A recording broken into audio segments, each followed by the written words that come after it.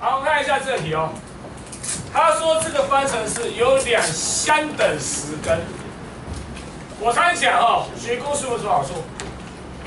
我需要慢慢算吗？不用。我需要把 x 算出来吗？不需要。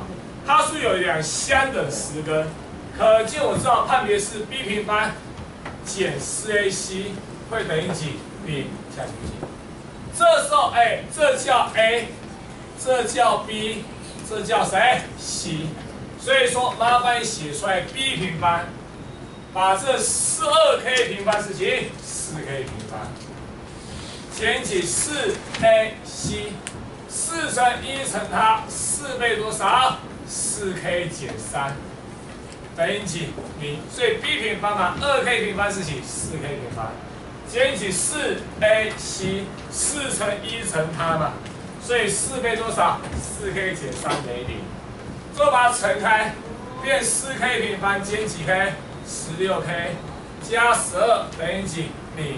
约分约掉，变 4k 平方减 4k 加3等于几？0，是就好了。把它抓起来，因式分解 ，k 减1乘上 k 减3等于0。所以说，告诉我算出来 k 是几？1或是几？3，是不是就出来了？对不对？可以哈 ，OK。所以说 k 是1或是几？3 ，OK。